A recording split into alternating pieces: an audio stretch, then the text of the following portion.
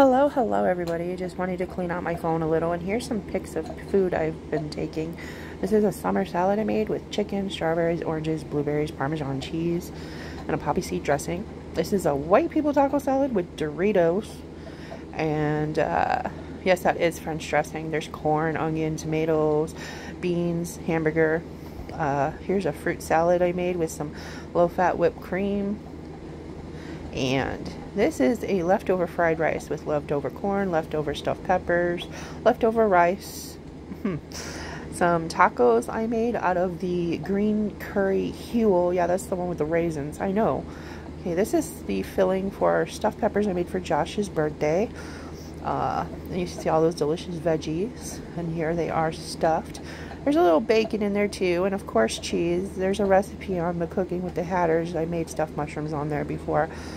And here's the stuffing for the stuffed peppers. It's venison, peppers, rice, a little bit of tomato because he's not a tomato sauce fan. So I put like Rotel in there with green chili and chopped up tomatoes.